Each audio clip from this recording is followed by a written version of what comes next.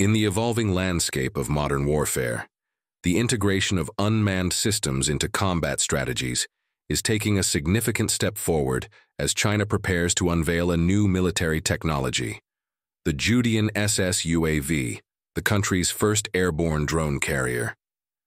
This large aircraft, weighing 15 tons with a wingspan of 25 meters, is designed to deploy a swarm of drones, enhancing capabilities for coordinated attacks and surveillance operations.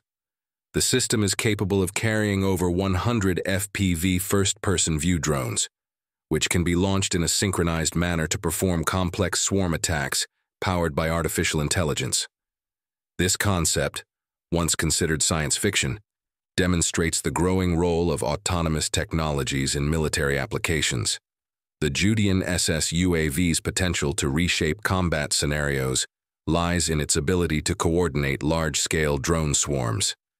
These drones operate in real-time harmony through AI-driven systems that allow for precise and complex tactics without requiring individual human control. This reduces operator workload and increases efficiency and responsiveness during missions. The UAV's range and altitude capabilities are notable. With a flight range of up to 7,000 kilometers and an operational ceiling of approximately 15 kilometers, it can engage in missions far from its home base, potentially bypassing many conventional air defense systems.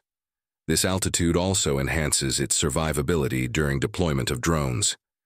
Its modular approach allows for drones with different payloads, ranging from surveillance equipment to electronic warfare tools and precision-guided munitions. This versatility means the Judian SS UAV can be used in various operational scenarios, from reconnaissance to targeted strikes. The increasing reliance on AI for battlefield coordination reflects a broader shift in military doctrine. Human operators may transition to supervisory roles, guiding autonomous systems rather than controlling them directly. This change could have wide-reaching implications for how military forces are structured and how future conflicts are conducted. While many technical details about the Judian SS UAV remain undisclosed, its introduction may encourage other nations to develop similar systems, potentially triggering a competitive push in autonomous drone warfare technologies. Swarm tactics, already demonstrated in ground-based scenarios, gain new strategic dimensions when launched from airborne platforms. Furthermore, as these technologies evolve, the line between state and non-state actors in warfare may become increasingly blurred. The accessibility and adaptability of drone systems raise concerns about proliferation and the challenges of controlling their use in asymmetrical conflicts. The Judian SS UAV highlights the accelerating militarization of autonomous systems and their integration into modern conflict environments.